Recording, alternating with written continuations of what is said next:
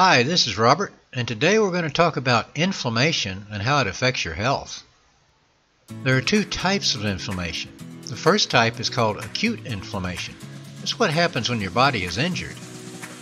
Acute inflammation is a good thing. It's how your body starts to heal the injured area. The second type of inflammation is called chronic inflammation. It's there for a long time.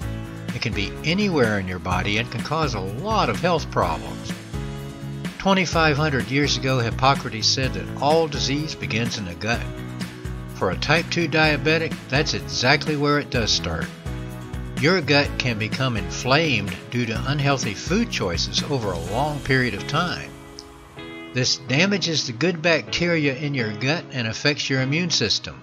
When this happens, it can turn into a condition called leaky gut.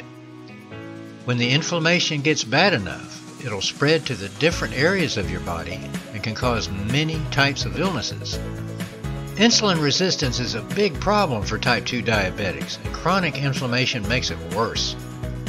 Herbs like turmeric reduce inflammation and help lower your blood sugar.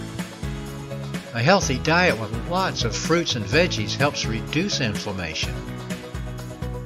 We'll talk about additional effective ways to reduce inflammation in future videos.